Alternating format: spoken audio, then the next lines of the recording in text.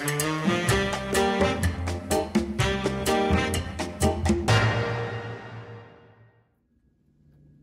y'all, day 3.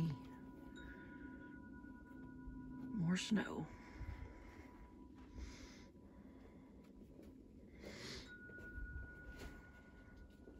It's pretty, but I'm way over it. Passed over it.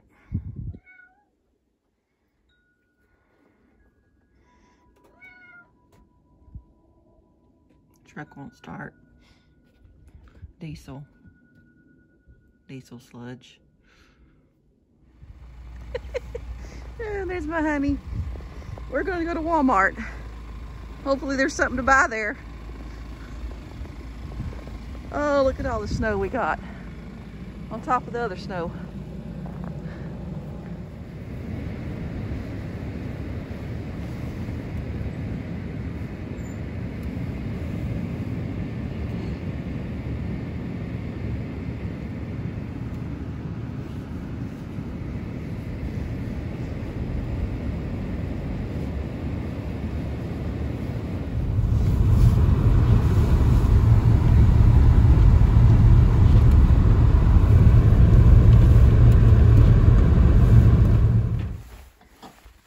Bringing a neighbor cook stove. They don't have any electricity or any water, so they'll have a means to cook something.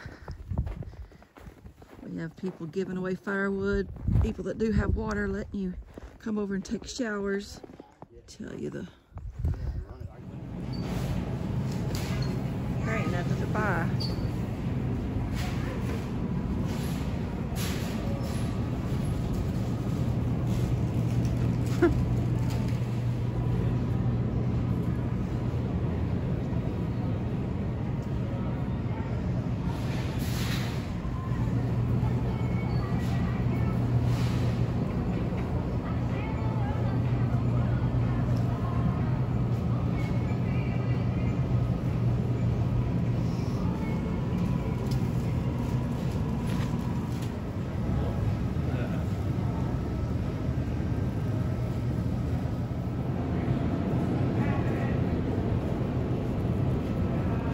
No gas, only diesel. No, Out of diesel too? yeah. It's just the memory foam. Yeah, it's frozen. It's weird. Hard as a rock. Okay, that's what you should do. There you go. Who oversees emergency, call the combined water and power outage a nightmare. We're having to keep our refrigerator food out there in the cooler. Shut it! Leave it how it was. Baby, you want him to latch it? I would crack it open. Okay. Cece, crack it open. Yeah, I know. I guess so the cold air can get in there. Yep.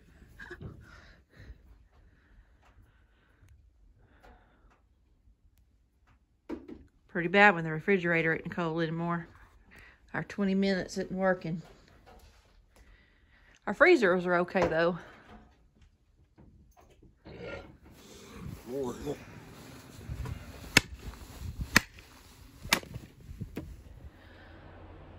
Yeah, it's day 3. We did go to Walmart. Chris and I were into Walmart, and there's not a lot to buy, but we did get a few things. Electricity's on, and for some reason they're giving us more than 20 minutes today. The last couple of times it's been on for 46 minutes, and so we run and we turn on the little heaters. I turn on my little toaster oven, open the door. I'll show you a little toaster oven that I always cook so many things in. Oh, for some reason it's not on. I turn that on and it gives out pretty much heat. Chris is outside with Caleb and they're splitting wood. I don't know if you can see them through there. Propane man still hasn't showed up. The roads are pretty crazy out there. Let's see. Not really anything else to update. my brother, to keep his house warm, he hasn't had electricity since Sunday, so 3 days. He has one of those patio things, like patio warmers. You see them at restaurants and stuff, or it's just a big round, you can sit under it or whatever. He has one of those in his living room. He knows somebody else that has a barrel in their living room.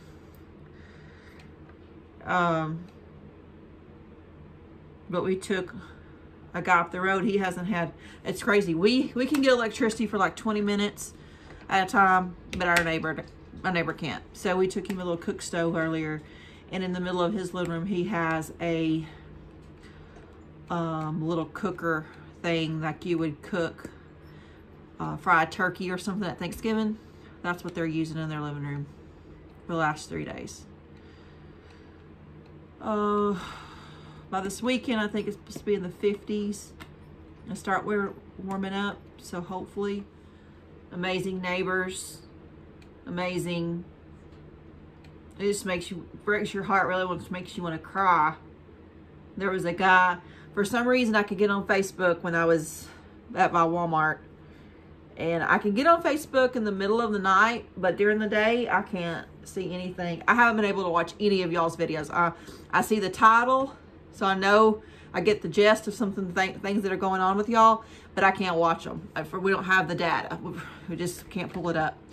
But the amazing people that live around here, there was one lady, she said, hey, I have water, and if y'all, anybody, she just open this up to the public, to the community. If y'all need a shower, come on, I'll open it up. And another guy, he goes, I've got a splitter and been splitting wood all day for people that just need wood. Come by and get you some.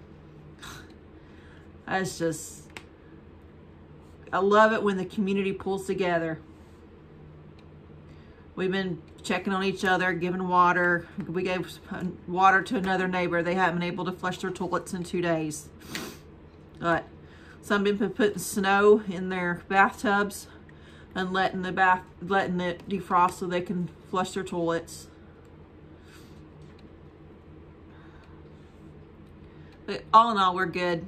The house is pretty warm, and we're making it.